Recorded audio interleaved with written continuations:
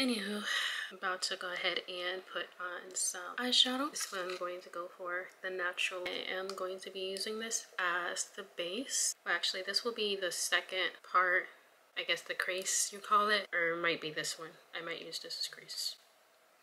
I don't know, I switch up things. We could do either or. Maybe I should go for like more of a lighter color since it is spring. But normally I just wear eyeliner and call it a day. But when there's pictures involved, of course I'm gonna add some eyeshadow going on. So I'm gonna try to go a little light, try something different, see how that goes. I always love to use natural lighting to put on eyeshadow. Under my eyebrows, kind of burning a little bit. I nicked myself from trying to trim my eyebrows, which I always do every single time.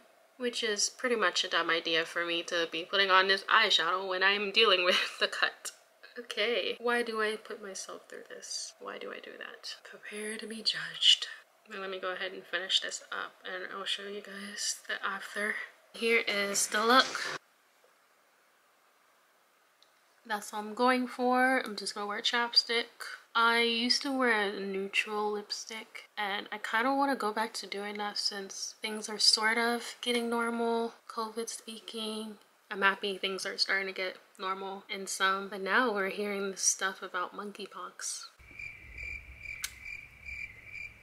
Is that contagious? I try to think of positive things in life so that way I don't stay down not being able to do anything. But I will admit I have days where I don't feel like doing anything. I feel like just laying in bed and not getting out of bed until I feel completely better. It's some days. I used to have that a lot, but now it's pretty much less that I have that because things are sort of okay.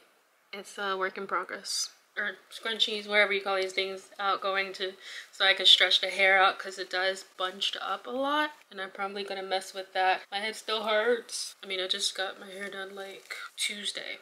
Tuesday's when I got it done. And my mom also helped me take down some of the hair, just a little bit to just kind of shrink it down some because beforehand I couldn't barely put my head into this at all.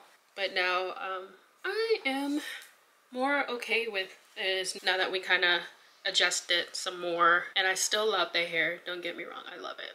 I had put on some scarves to flatten down the top. We took some of the top down to shrink it, so now it's down to the length that I want, thankfully. But oof, look at all what's going on here. Got a lot going on. But yeah, so now it's to what I actually really want. I like the front, I like how this is. So we took some of the stuff that was at the very front that was looking like up here and we just pretty much fixed that, adjusted it. Now I feel twice better than before, but now I feel it 100%. So 100% that fix. I like it like that more, but this is just my inexperience of having this type of hair. I've never used it. I was trying to do something different and I honestly am okay with this one. Like now that we got it fixed and everything, 100% okay. I'm kind of feeling myself today. It's been a while since I felt that way. It's not very often I feel like I'm feeling myself. I'm a huge self-conscious person. I don't like looking in the mirror a lot like I used to. I just haven't really liked myself at the beginning because of certain things that went on and people I surrounded myself with in relationships. But now that I've overcome those challenges and pretty much grew up and losing weight, I'm becoming more happier. Anywho, yeah, that's it. And I'll see you guys in my next video.